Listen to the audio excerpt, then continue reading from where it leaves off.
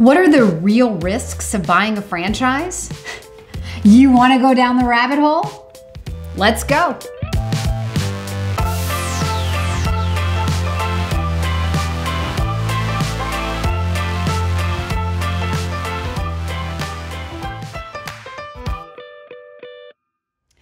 Obviously, there are risks associated with investing in a franchise. The sarcastic tone of my voice has more to do with the risks that people perceive that aren't actually usually true. And then there's the real risks. In this video, let's talk about those real risks as well as some of those perceived risks. Number one, the biggest risk in investing in a franchise is, of course, the risk of failing.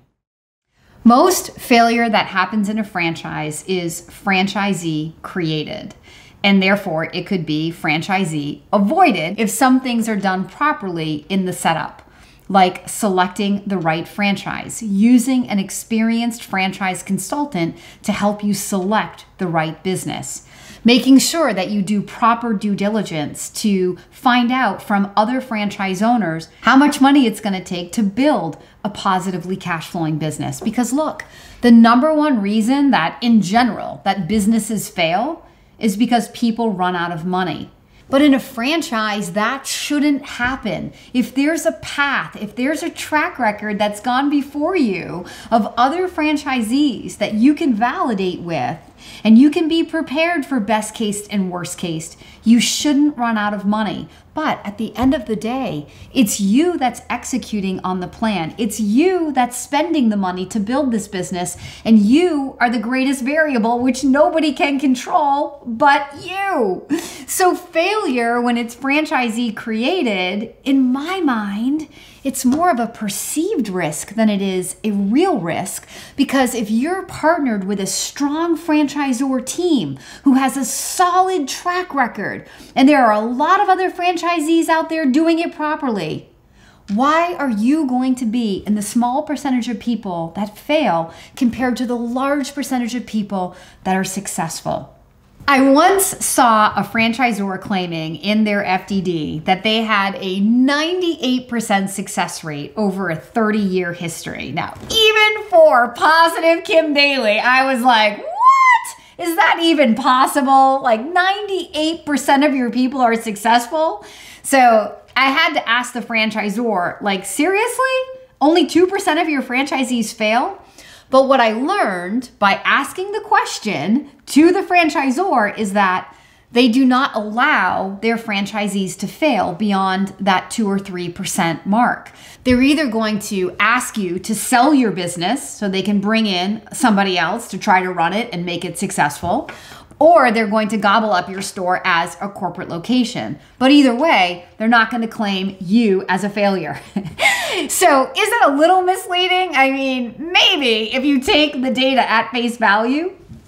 But if you do what I did and you ask the questions to understand in the system how it's going down, it's not really misleading at all. In fact, to me, it's as strong of a really good franchisor, because they're not going to let you lose your shirt, right? They're going to help you gracefully exit with a little bit of money. You might take some loss, but leave without losing everything that you put into it. So the risk of failure in a franchise, in the world that I live in, yes, it happens, but it rarely happens. And if your ship is going down, you've got to be brave enough to raise your hand and either ask for help before it's too late, before you're nearly broke, or just put a for sale sign on your business and try to create an exit strategy for you.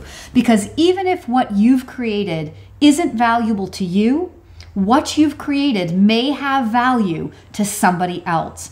Please don't let yourself fail completely. Reach back out to the franchisor. Tell them that you're struggling. Go back to your consultant who may be able to help you find a buyer for your location. List it on BizBuySell. Find a franchise broker who has a license to sell a franchise.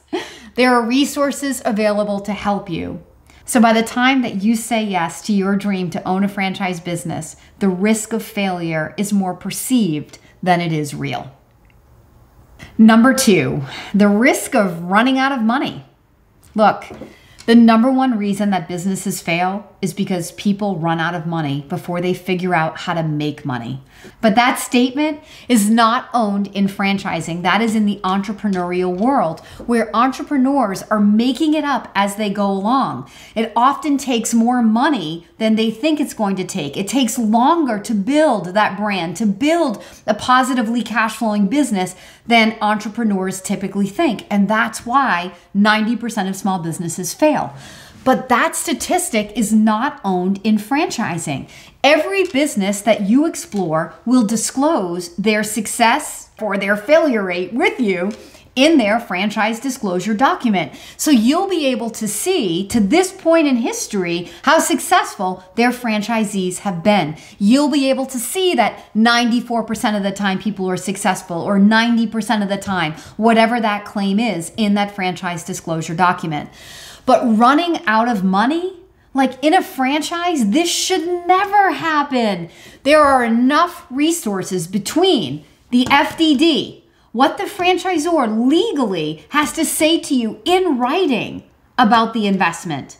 Then there's the leadership by the franchisor that's going to take you through an investigation of their business, helping you learn about the tools, not just how much money it's going to cost to get the business open, but the toolbox that they're creating to help you make money, right? And then also sharing with you the real world numbers of how landlords may be granting tenant improvement money nowadays, or how landlords may be generous with free rent that will lower some of those startup costs. So the numbers in the FDD are one way to look at the investment to know that you're properly capitalized.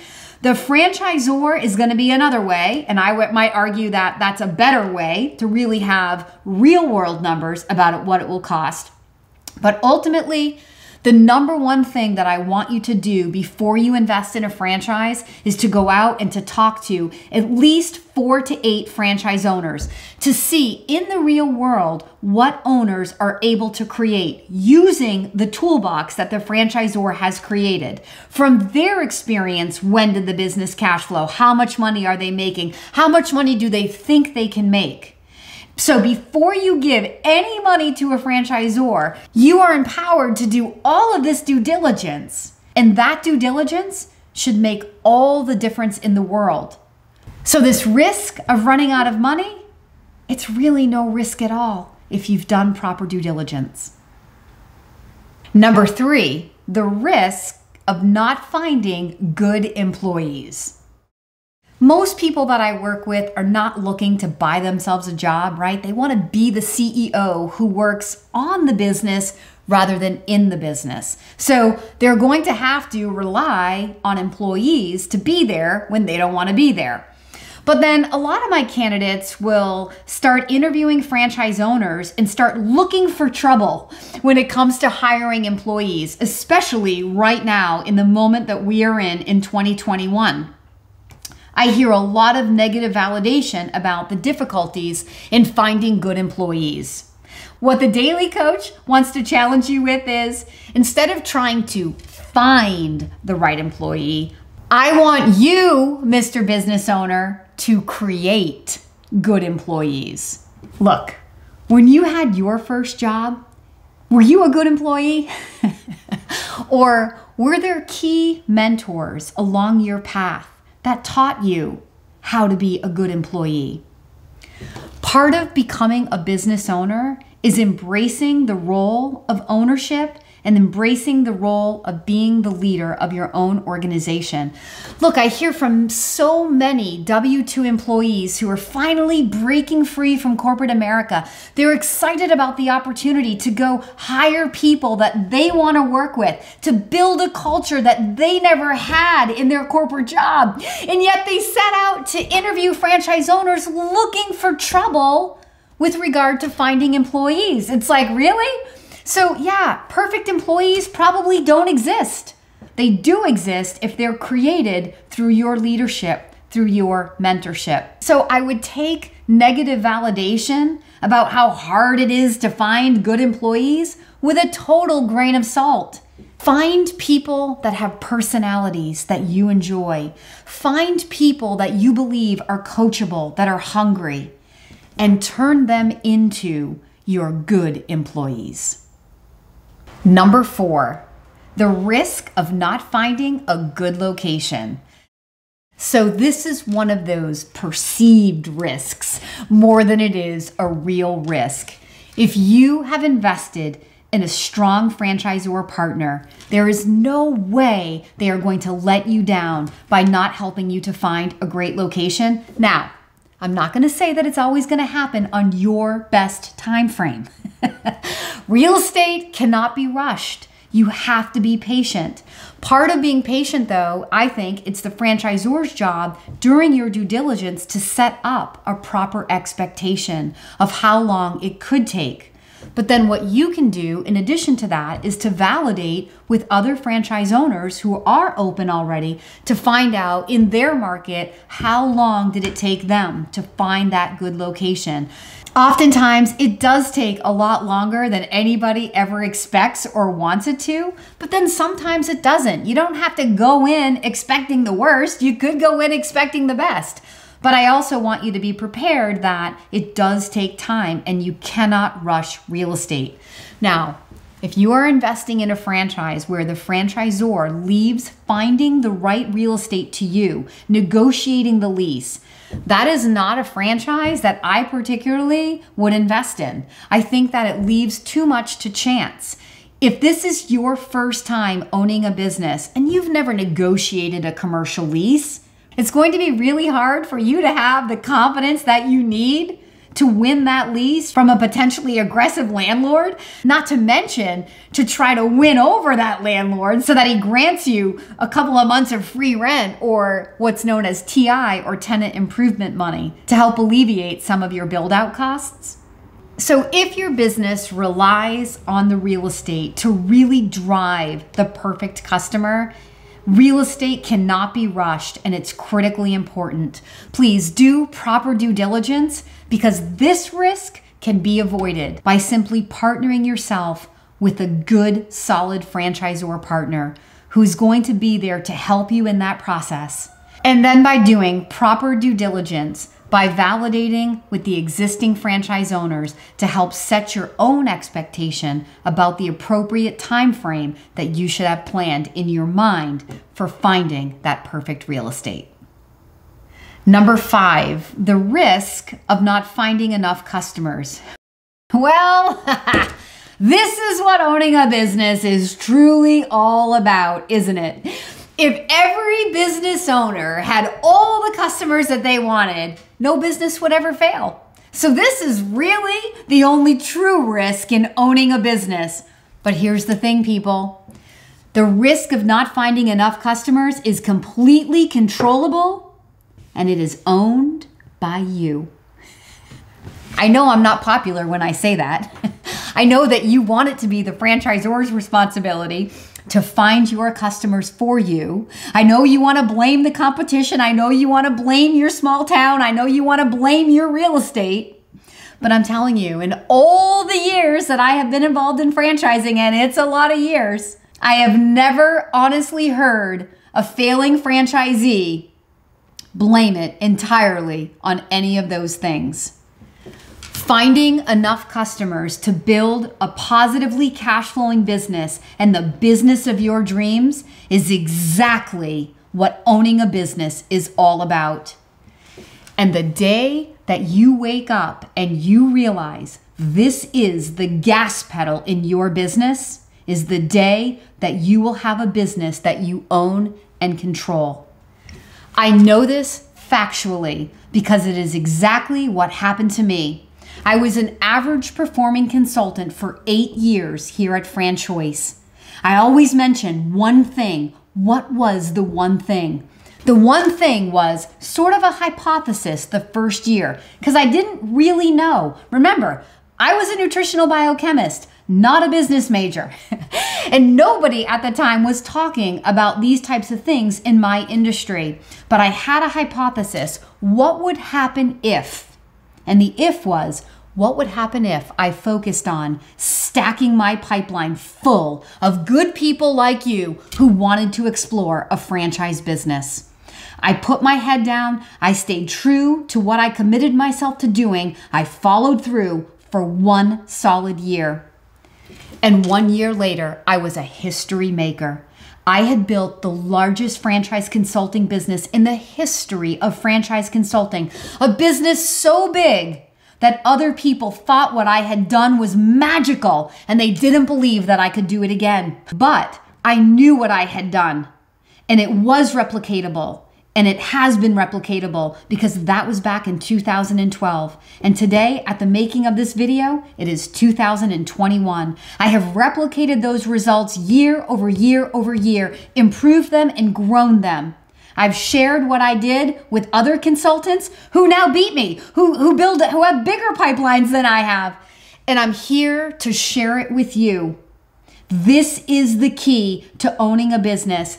Back in 2011, when I got focused about what would happen if, and I built a very, very large pipeline, what I really did was take full ownership of my business. I maximized what I could control, forgetting the rest, and the rest was history. And I say it emphatically because I want to inspire you. Most of the candidates that I work with say to me, oh, I don't want to sell anything. I don't really want to prospect. I don't really want to network. And I think, well then, you can't ever own the business of your dreams. If you are the owner who works on the business, not in the business, this is exactly the role that you need to learn to master. If you're the owner who works in the business as well as on the business, this is exactly the role that you need to master. So I'm sorry to say something that's not going to be popular, but it is truth. And here at The Daily Coach, we want to share the good news and we want to share the truth. If you want to be a history maker in your business, or if you simply just want to live the life of your dreams with a business that you own and feel in control of, the risk of not having enough customers is entirely controlled by you. And here's a little half risk for you. The risk that you might have to work harder than you really want to. But I just made a video on that very topic laying by my pool. So go check out that video. And really, is working hard for yourself ever really hard? No one ever said it was going to be easy. If it were, everybody would do it. The rewards of owning a business far outweigh the risks. If you stay focused on what could go wrong, the only thing that's going to go wrong is you probably won't ever dare to take the risk and start that business of your dreams. Instead of focusing on what could go wrong, focus on what can go right. Learn how to conduct proper due diligence and how to select the right business by working with an experienced franchise consultant like the Daily Coach. I would love to be your daily coach. If I can help you, please leave a comment below or reach directly out to the Daily Coach. And don't forget to like, subscribe, and ring that notification bell.